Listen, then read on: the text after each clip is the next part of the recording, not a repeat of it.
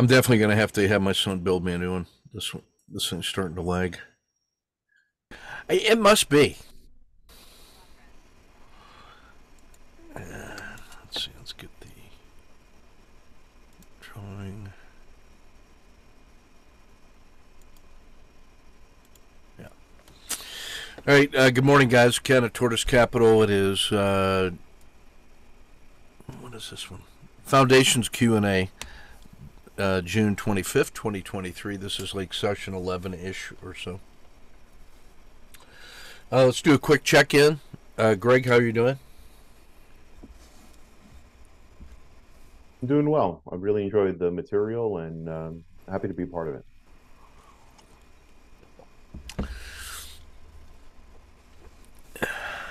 Marlon, how are we doing, sir? Doing good, doing good. Just trying to get back in, trying to pick up where I left a few weeks back. And yeah, I just need to get in the rhythm of back to this whole learning phase. So no, but looking forward to it. Good. And Chun Long, how are we? Yeah, very well. Just quickly talk about before you come in. Last year, I do a lot of macro learning. So this time I decided to put more structure in my learning. That's why I reduced the foundation course, decided to attend the Q&A.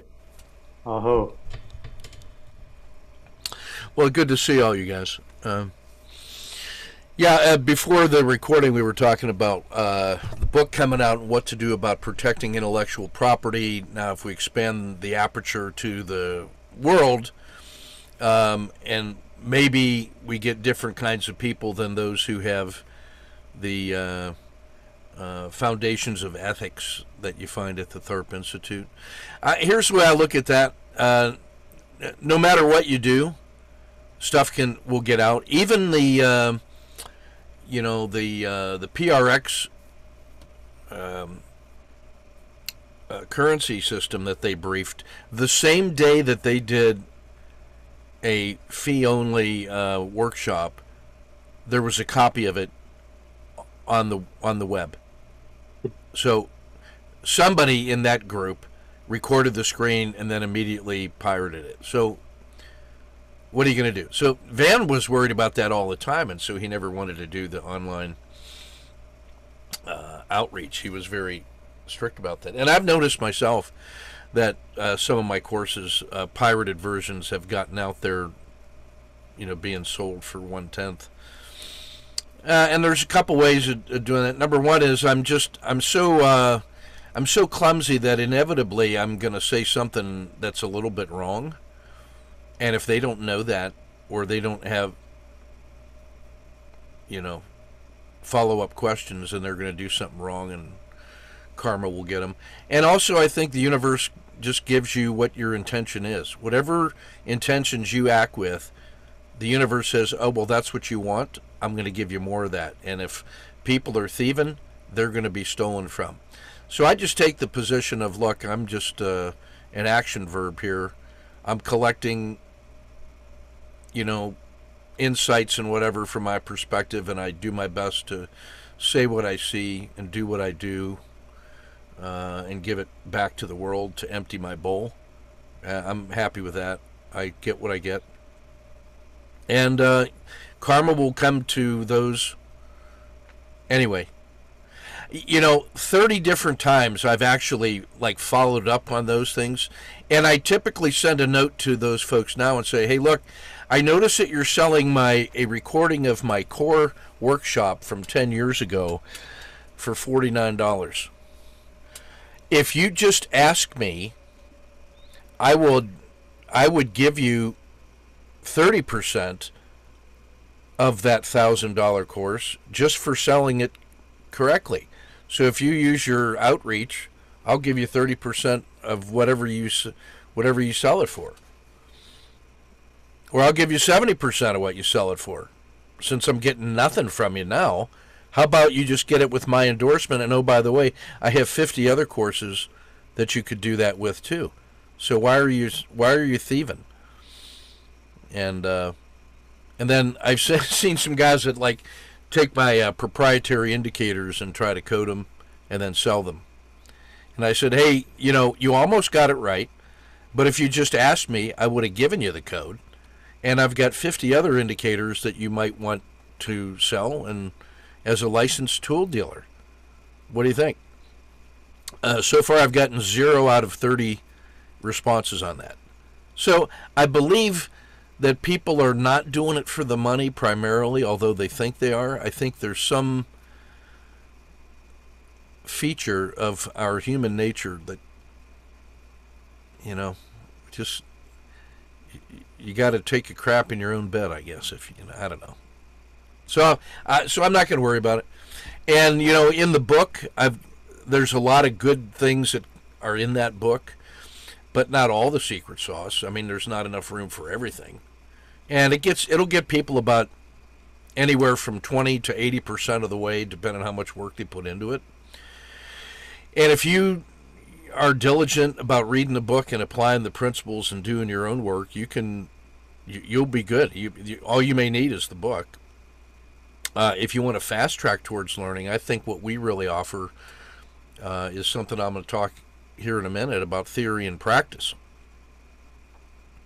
and cooking versus recipes, dating and marriage. I think we are action verbs, and it's not the object. It's not the noun of the book or the system. It is the implementation and application. So I'm 65, and I'm just not going to worry about it, and I'm not going to follow up, and I'm not going to get lawyers involved, because really, is that what we need more of, is more lawyers? So I'll just put it out there, and if 10 million people stole my stuff and sold it on the web to 100 million people, some percentage of those 100 million people are going to want to ask questions. So, okay, find me, and then if it works for you, let me, pay money for value, and at some reasonable fee, and I'll take that. What I should have done long ago was just say, look, 71% of the difference I make, and that would have been a much better position. Or whatever you want. And then to your point about a great take, because it's like advertising almost in a way, because if someone sees your material, it really is out there, hey, this stuff is good enough to steal. In fact, that may be the next YouTube short that I do, and say, hey, this stuff is good enough to steal. So there you are. 1,000 thieves can't all be wrong, right? Find out what all the buzz is about. Why are they trying to steal it? That's funny. Yeah, so that's gonna be my position on that. And then to your point about putting a tip jar on the Twitter, I actually followed through with that this morning. That's why I was a couple minutes late. I was finishing up putting some token amount on the YouTube channel, which I'm gonna start working a little bit harder on, just to put like the market minute and the daily sniper minute. So each one of those is less than a minute, and put a little subscription on there for folks that find it helpful. But yeah, I think you're right. The tip jar, certainly, I can do that. It's just a matter of doing it, on putting it on Tortoise Capital, and we'll get that done. That's a good idea. No, it's good to see everybody. Hey, good to see you, Jeff. You want to do a quick check-in before we get cranking?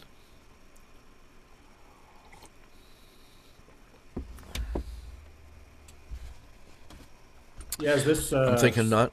Oh, okay. No, this one's Foundations Q&A. Creativity will start at 10.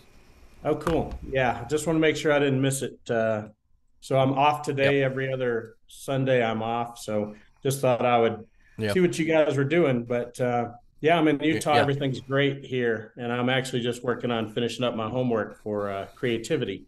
So you kind of caught me off guard. Cool. Yeah. Alrighty. I'll get on with it here. All right, this one's from Marlon. Was visiting India to take care of father. I hope everything's good. Getting back into the rhythm of trading, and I noticed that I don't have a standard way of re-engaging with the market after taking a break. In keeping with the theme of doing routine things routinely, how about some best practices for handling onboarding? And is this experience exposing a lack of process and preparation when it comes to handling trading breaks? Yes, it really does. And so what I would say is process is everything. And here's what athletes do is warm up and cool down. And so to restart trading, what I would say starts with how you finished the last trade. So whatever you did at the end of the last session of trading should already put you in position to be ready to trade next, right? You get to closure. So you want to make sure that you take care of all that stuff, which is including doing the after action review and creating the documents and artifacts and putting it in your trading journal and updating all the records and cleaning up the work site before you go home from work. You know what I mean? So what that does, that process right there is the front end of what you need to do when you're going to restart. And now there's just some amount of time in between the end of the last session and the start of the new session. Was that 0 seconds between two trades or 1 second between trade 1 and trade 2 intraday? Yes. So we got to get to the 0 state after each trade.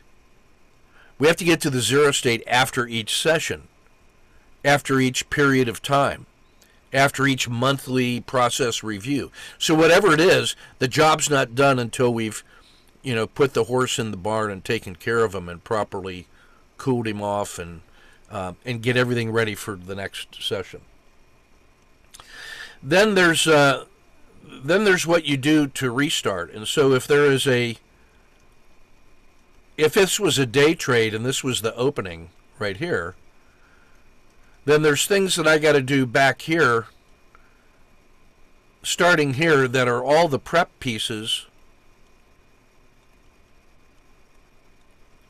the planning and preparation that I've got to do so that at the moment of the open, I'm ready to execute.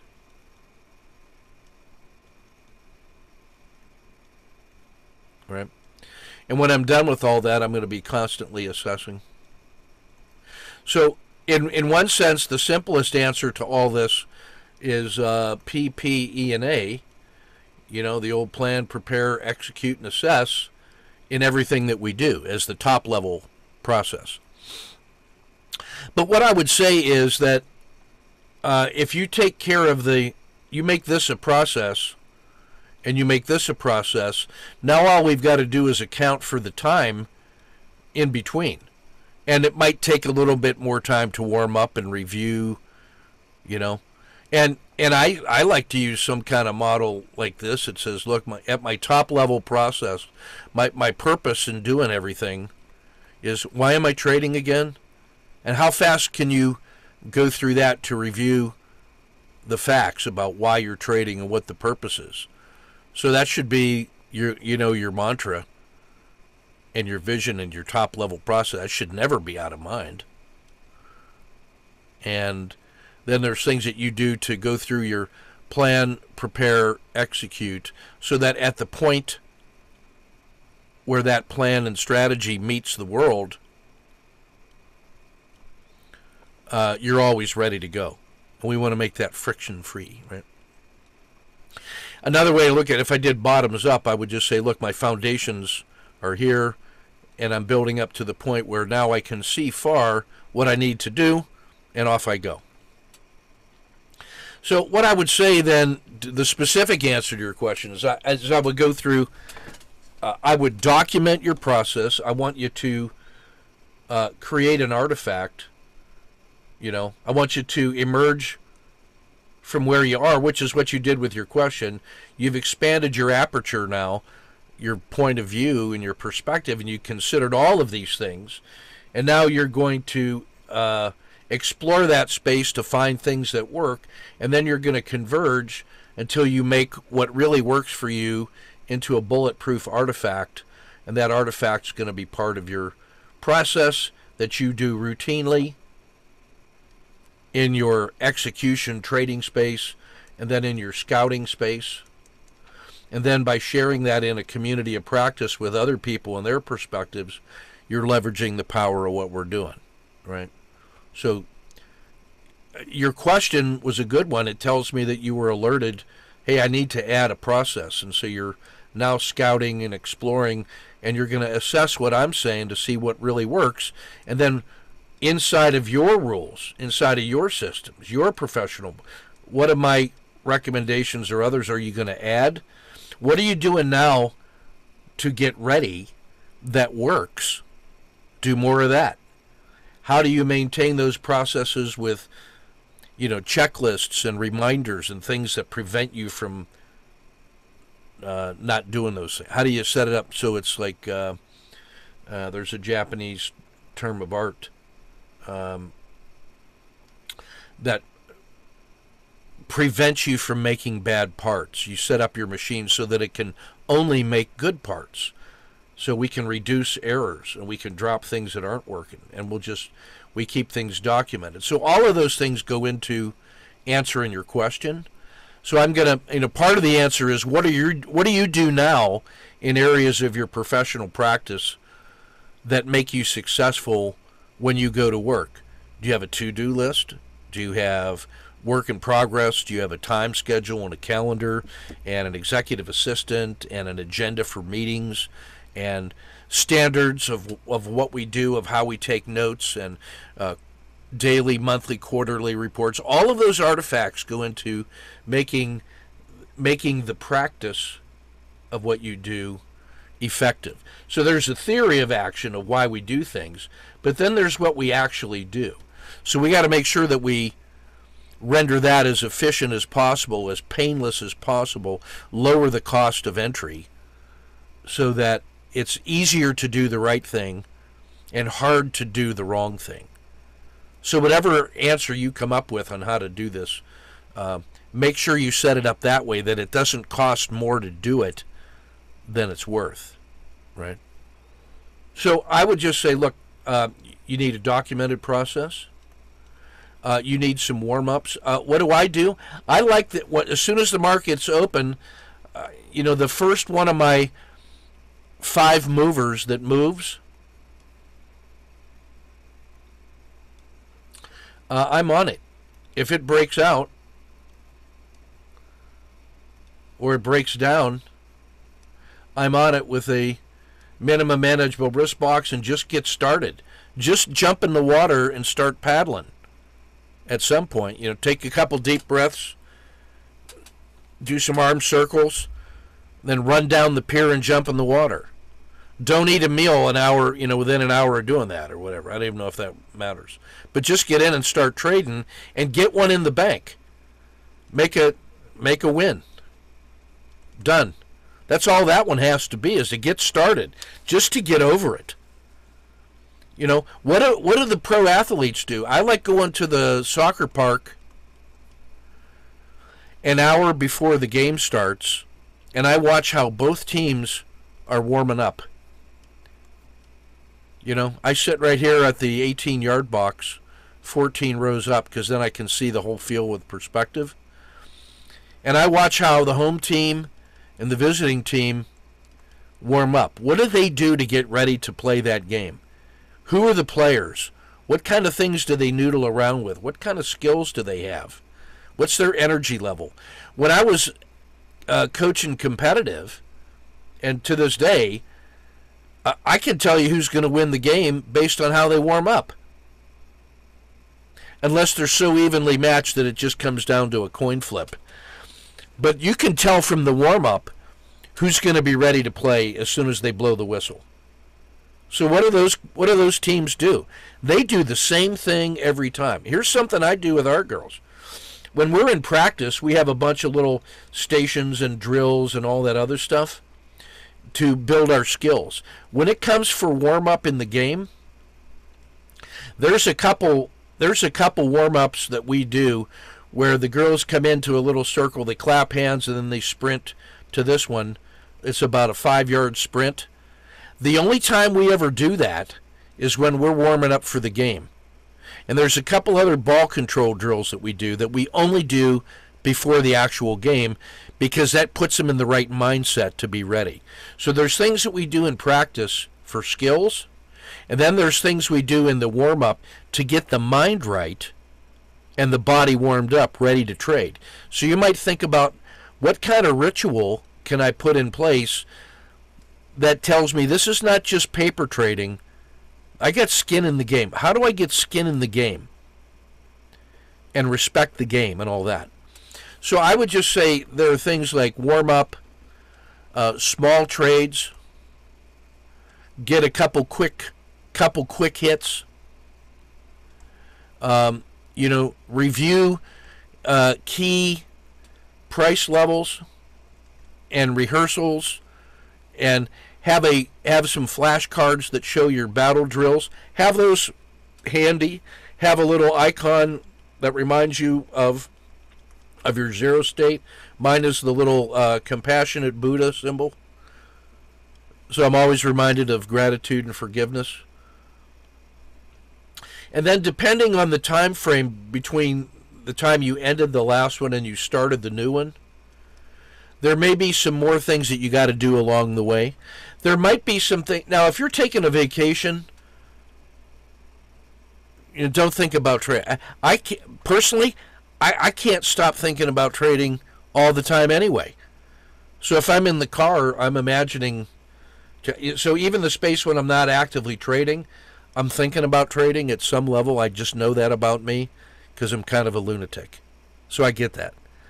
So I'm always ready to trade, or I don't trade. So time, will, pattern, and money. Have you done all 4 of those things? Have you given yourself enough time to do the warm-up? Are you doing the things you need to do to be in the zero state so that your will to trade is correct? Have you reviewed the patterns and prepared them and rehearsed them? And then money. Are you properly capitalized and all that? Are you ready to trade with skin in the game? So all of those things I think are useful. Now, specifically, if you go to the tortoisecapital.net site, there's about a 10-minute video that goes through this. This is my process, and this was version 0.8 on May 8th, 2013, because somebody asked me that question. And so I just said, well, stand by.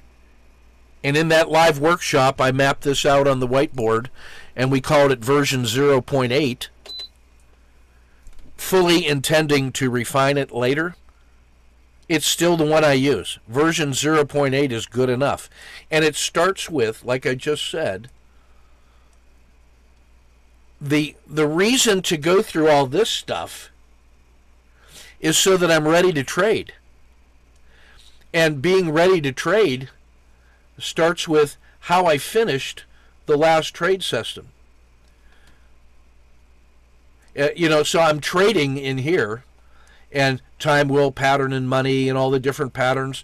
And then at the close, immediately, what happened, what worked, update my trade journal, starting with forgiveness and gratitude for the trading that I just completed and that I proposed to do. So that's how I get to closure, and that's the first step in getting ready to trade the next session, whenever that is. Then the first thing I do is I realize that I don't even start over here. I come back here. What do I have to be ready to trade? Well, I know that just before I start trading, I got to get into the right mental state. So I got to have time to do that. And I got to have my platform and dashboard 100% ready to go. And I had to understand what the gap statistic was going to be, so I knew if it was going to be large, normal, or small, because a big one is going to predict a big day, and I especially want to be ready for that. So I got to check the gap stat. Then I got to make sure that I had all my rehearsals done so I know what to do on a big gap day. And then I have to make sure my logic chain is in place so that if the SPY is down and the Russell is worse, but the Qs are the worst one of all, it may be that I got to go find Microsoft because that's the worst symbol in the Qs. So my logic chain for how to find the movers quickly that starts from market to sector to target has got to be in place and rehearsed so that I'm ready to trade. And I got to understand what today's market condition is. Is it a Fed day? Are we near a 10-day high? What's the 10-day, 30-day, 150-day gap NDX look like? Is it bull, sideways, quiet? Is it bull, sideways, bear? Is it volatile, normal, quiet? What's the market condition for today? What are all the statistics of the market condition? For each of the things that I propose to trade, I've got to have a trade frame with all the key prices marked out so that I know what to do when price gets to that level, which means I have to have a consolidated list of symbols that I can prepare. And when I'm preparing them, all of the key prices come from these things. I got to know the gap stat, the range stat, the fail stat, signal to noise ratio. Where is it in the holding X number of days Z-score? What's the high and low of the previous day? What's the 10-day high and low? Those two are massively important in the range stat. So everything that's on the consolidated watch list that I'm going to have the key prices for, and it's all those statistics. Well, where do I get things for the consolidated watch list? From three sources. There's the standard set of usual suspects, the tradables, the frog champions, that I always prepare no matter what. Then there's any continuation pattern from yesterday where I still hold a position and I'm already invested in knowing what's going on. So I'm going to already know what their key prices are because I did that as part of the debrief from yesterday. I already have those things. I just marched that thing forward one day. And then there's any new candidates from new swing systems or strategies. Well, what are those? Well, that's all the mechanical swing systems, channeling, overreaction, triple screen, washout, 5DD, 551W systems, and then also the strategies, max pain, range compression, auto framer, stealth trades, turboing the blended monthly rebalancing or ETF2. And then there's a couple more that have probably since 2013. But since 2013, this is all I've done every day for 10 years. At the start of the day and at the previous day. Then when when the market opens, dude, I am so ready to trade. Because I've done all my due diligence. That's all done. I just have to be ready to trade. And I'm in the zero state, what's happening, what's working, use the logic chain, and then follow the rules. And then how do I map what does that look like in practice? Well, it looks like this.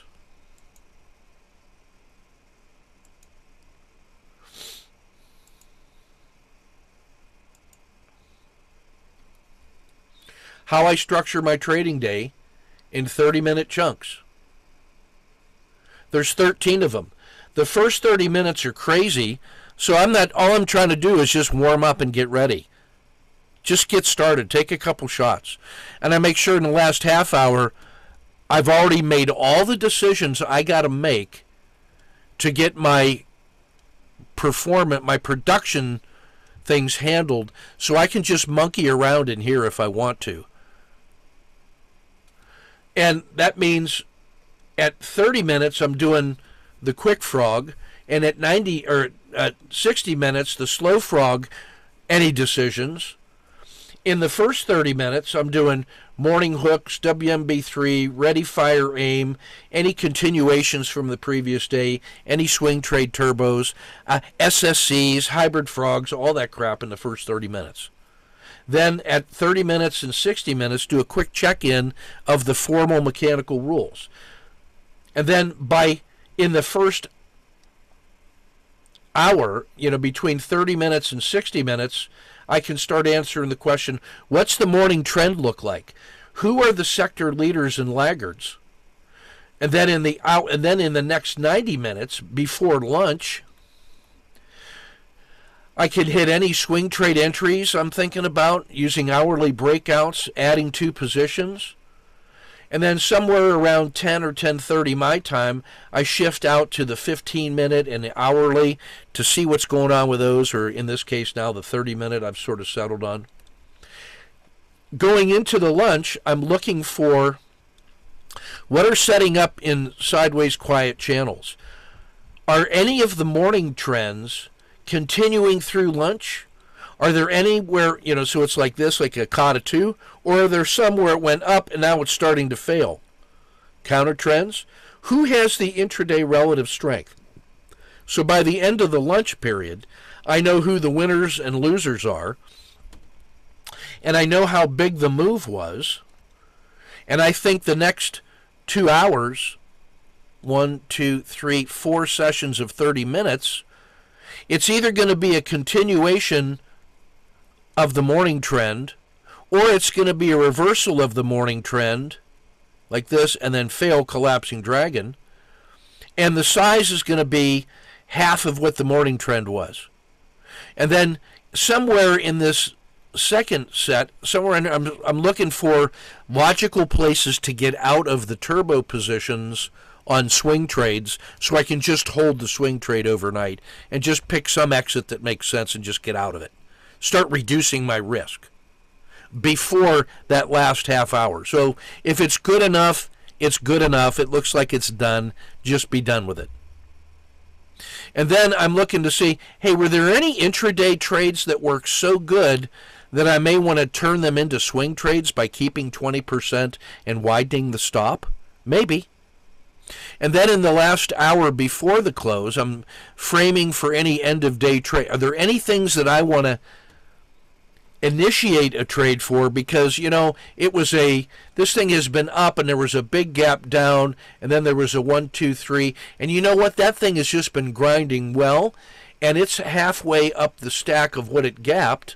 And I think tomorrow that thing is likely to go. I may end up putting a trade on right near the end of the day on one of the usual suspects. That's what I mean by framing for end-of-day trades. So those two processes are the things that I've been doing for 20 years. Whoops. And it's still good enough. That's what what I just did was rehearse. Now I don't have to do that later. I just rehearsed tomorrow by visualizing that's my game plan for the day.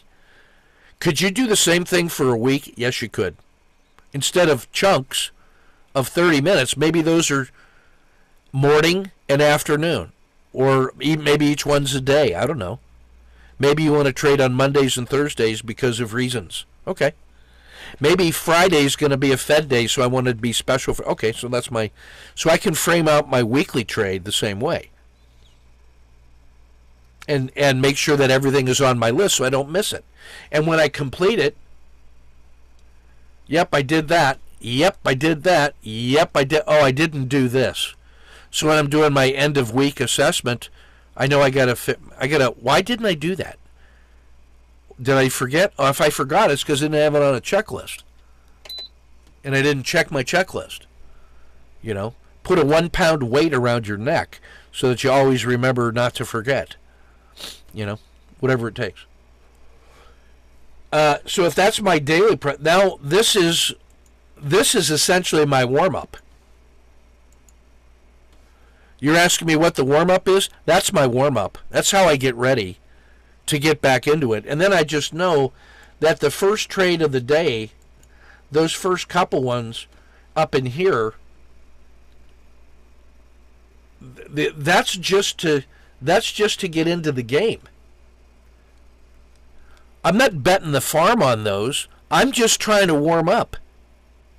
Get a couple wins, a couple losses, awesome.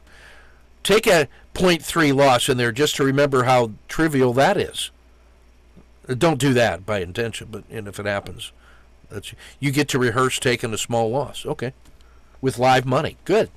Get skin in the game. So that's what I would say is a way to think about how to prepare.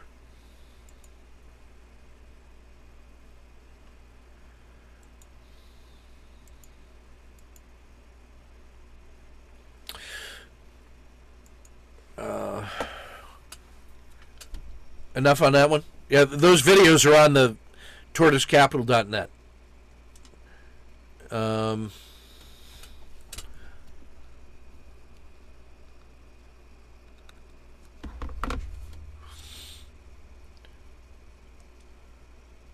How to integrate signals. Go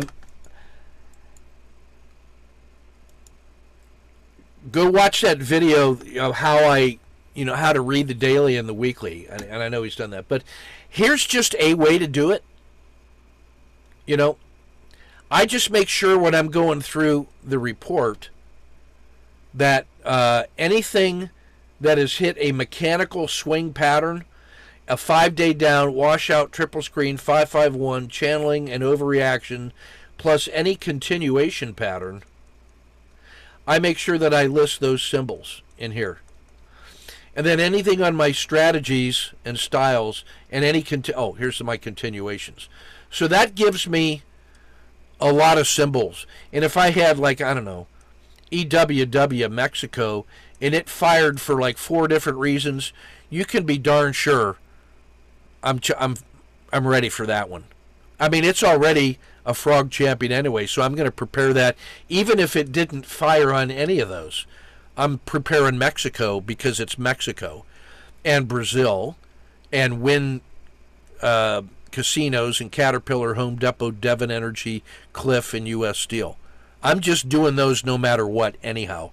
I'm also studying all the sectors, but especially tech, materials because of the metals, energy, and finance. These other ones, not so much. But those 4 I'm always on and ready to go. And then I'm taking a look at the big symbols of market conditions to see how they're doing. And notice that Brazil and Latin America and probably Mexico, they're markets themselves anyway. So they act like mini S&P 500. So you can see the emphasis that I put on Mexico and Brazil. But I'm looking at volatility. I'm looking at the 5 U.S. markets, large caps, diamonds, tech, mid caps, small caps. I'm looking at the Euro-Asia mix, European 350, China. Then other assets and symbols are treasuries, real estate, gold and silver, oil. So that I'm always ready. And then from this list, if there's not 10 symbols on that list ready to trade tomorrow as sniper targets, I've never not seen 10 symbols ready to go. I mean, there's 10 right there, so I always got 10 ready to go anyhow. Next morning at the open, I see who are the big movers up and who are the big movers down from the gap. Off I go. And then the time frame that I showed you. That's how I do it every single day. Every single day. Now, what I want to say now is what I just gave you was my theory and my practice. You have a theory now, and you need to develop your practice of which things do you want to explore and which things do you want to add into your professional practice. Hey, well, I don't have a professional body of knowledge yet. Oh, now you know what you need to start doing. You need to be creating your artifacts and locking those in, and then exploring the wider space with your scouts. But this is your main body efforts here. These are the ones where you are exploiting your edges. When you're scouting like you're doing now when you take a course, you're exploring the new potential space to decide what's going to get added. And once you add it, you got to lock it in. And this is the one that matters for efficiency. Oh, this matters too, because that's how you learn. So if that's your locked in area, each one of these is you exploring different areas, and that's how you expand your area of proficiency. So you got to work on your practice.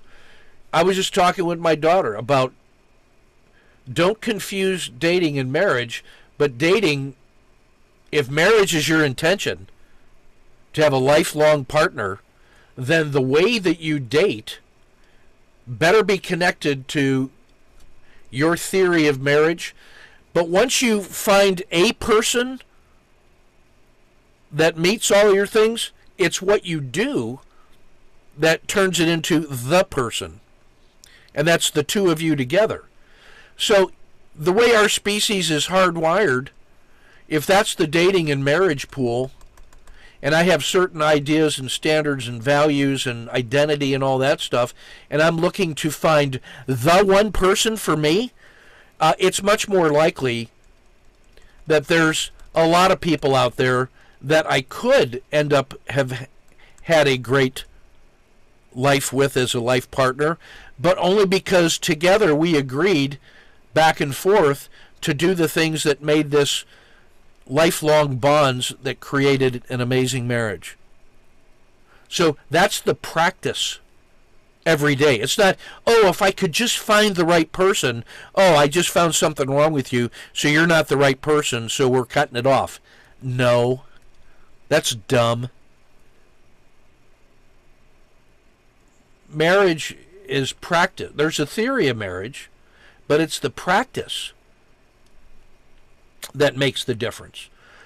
You know, it's also fair to say, look, I want to have a lifetime of cooking and trading so that I can eat and enjoy it.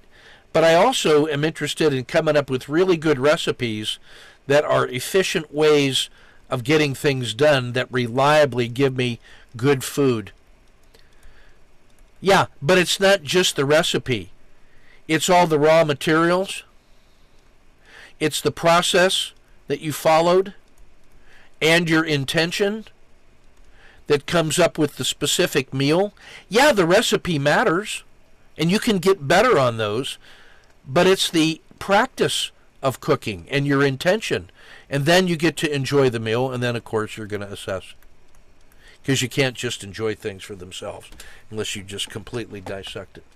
So what I would say then to Hamad is, look, this is a way to get you started thinking about how to integrate those symbols and all those different strategies. But what I would say is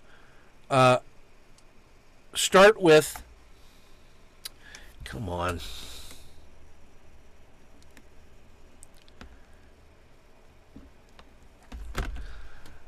To me, the idea behind the Kata challenge, for example, was, look, Brazil and diamonds and just a couple patterns like SSC, Kata 2, Collapsing Dragon, Z3P, Super Pinch, and Hybrid Frog. Those are the 5 patterns of the sniper. These are all the reasons why, according to theory, they should be ready to move. So then if I just prepare them, and then I can execute 5 standard patterns. So 5 setups, 5 patterns to trade. 5 setups to plan and prepare, 5 patterns to execute correctly. I don't know which one, if I'm preparing the Russell, I don't know which of the 5 patterns the sniper's going to shoot and kill until I see the price action going. But I know that he is set up, he's in the box of targets. To get into the box of targets, he's got to be in a critical state, ready to trade. And then when he comes out of the box, I'm going to take the pattern that I see. Was it a hybrid frog? Shoot it. Was it an SSC? Shoot it. Was it a Kata 2? Take it. Was it a collapsing dragon? Take it. Was it is it quieting into a Z3P? Yeah, it started with an SQC. Don't trade that. Stock. Z3P, kill it. Oh, it has become a super pinch? Really kill that one, because that's an acorn ready to grow up to be an oak tree. So all of those things are ways of manifesting this holistic checklist mentality. And this is what the Romans said. A Roman observer put it this way. Do you think those magnificent, victorious legionaries became what they are through some arbitrary stroke of fortune? No. They don't sit around congratulating themselves after every victory. They spend every moment refining and improving their craft. Without apology, they pursue excellence. Each one knows and understands that he alone stands between the empire and oblivion. Watch them. Indeed, they appear to have been born with weapons in their hands. The key is not the will to win. Everybody has that. The will to prepare to win is what's important. That's how I suggest you prepare to win, or document your process so that it's yours and so it becomes your professional body of knowledge. And use this until you come up with something better. When you got something better, share it. So that's what I want to say about that. Let me cover. I think that was everything I wanted to cover. And that puts us at 10 o'clock. So I'm going to push end. So this will start processing. And I'll be back in 2 minutes with more coffee and Creativity 202. Check or hold?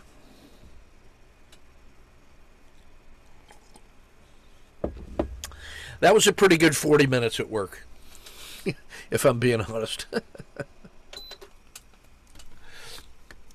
I'll see you in a few minutes, guys.